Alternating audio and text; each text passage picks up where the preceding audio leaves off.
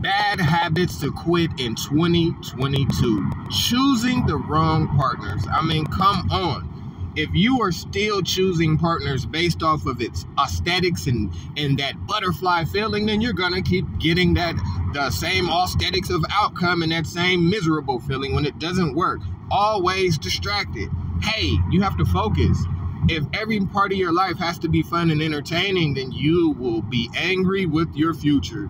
Working 24/7, yes, it's good to work, but you have to make time for yourself, for your mental tranquility. I still believe in working a lot, but you still got to make time. Trying to be a perfectionist. You have to know when to say when. Expecting instant results. Instant gratification is the failure of the last century. The idea that if a person can't please you or make you happy is bad, or have no planning. You have to be able to make plans to execute.